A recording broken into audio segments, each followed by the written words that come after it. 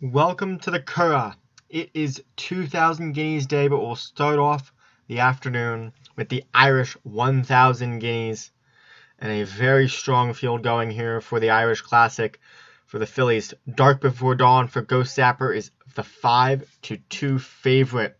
A winner last time out of the Quipco 1,000 Guineas, the English version. And now trying to double it up here with a win in the Irish 1,000 Guineas. Field of 16s in line. We're ready for the start. And away they go in the Irish 1,000 Guineas. 1,000 Sophies is out very quick, as is Thumbelina and Miss Molly May, the three of them very quick. But on the rail side, it is Thumbelina taking over. Joined now by the Red Dawn. Faux Pas is now in the center of the track and is taking over the lead and joining them on the rail side.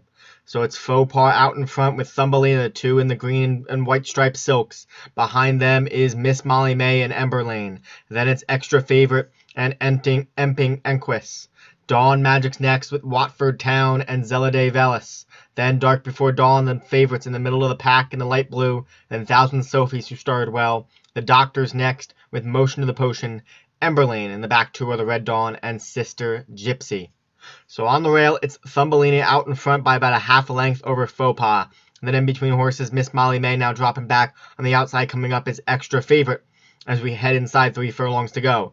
In between horses, rushing up now is Dawn Magic and Arrival. Dawn Magic now sitting in third and trying to get to the leaders. Now moving close into second, but it's still Faux Pas there. On the far outside, here comes Watford Town. Now Watford in the center of the track, moving into a good third place.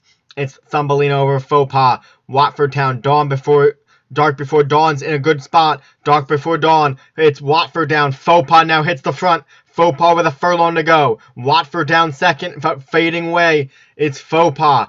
And Faux Pas gliding home, a half a furlong to go. Faux Pas will take the Irish 1,000 Guineas by about a length and a half over Watford down. Close for second, but it looks like maybe Zelade Velis.